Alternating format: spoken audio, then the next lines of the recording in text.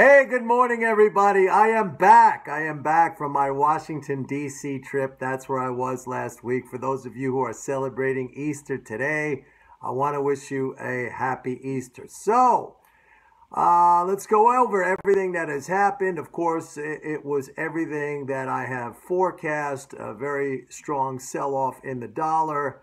Stock market, the great unwinding is underway. I'll just say briefly, with respect to this morning's little pop-up, little rally in the stock market, I will tell you right now that is not going to last. By the way, before I continue, let me just mention that today, as always, I will be working on the new issue of MMT Trader that will be out later. If you want to get that issue, go to my website, pitbulleconomics.com, and sign up for the 30-day free trial. You will get the issue. In the meantime, you could download all the back issues, okay? So, the bounce in the stock market this morning, it's going to be another fake out. As we have seen, the market peaked back in mid-March, and it will continue to trend lower. The economy is slowing down very significantly. The Atlanta Fed's GDP Now forecasting gauge is showing a 0.49 GDP for the first quarter. And we don't have all the data in yet. We still have to get all the data for March. That could very well be zero. It could very well be negative. We saw last Friday negative retail sales for the second month in a row. You got to go all the way back to January, February of 2015 to see two consecutive negative months in a row.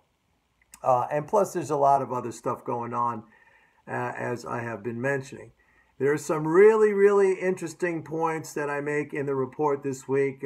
Many of you already know this. If you are on the MMT Trader subscriber list, I sent out an email last night with respect to the whole bank credit situation. I talked about what happened in the currency market. Some of you remember I remember back in December when the Fed raised rates. You're like, oh, the dollar's going up. Rates are bullish. Higher rates are bullish for the dollar. You bought dollar yen up to 118. Where is it now? 108. Come on, 108. All right, gold hit, by the way, last night, gold came all the way back to the level where my average position is, so no loss on that. A little bit lower than that this morning, but that's okay, because gold has a lot more upside to it, and I explained the reason why. Actually, I explained it last night in an email, but I will explain the reason why in the MMT Trader report that goes out later today. So, everything that I have spoken about, some of you might be wondering about bonds, what is going on there. Again, the Fed is not changing its stance on monetary policy. So, the upside is really limited for bonds. The downside in yields is really limited. I think you probably saw the bottom here at 220 on the 10-year in terms of the yield. 126-ish on the bond future. You need to have the Fed say, okay, we're going to start cutting rates for a real rally in the bond market to ensue.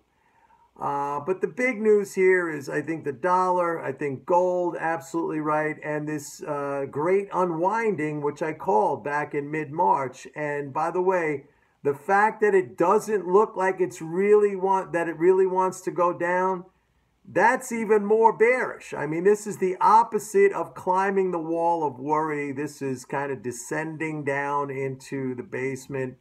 We're going to start to see, as these economic reports come available, people start to see there's been no policy momentum whatsoever, the whole thing. Anyway, it's going to be in the report. I don't want to take up a lot of time. I am back from my Washington, D.C. trip. It was very nice. I had a great time.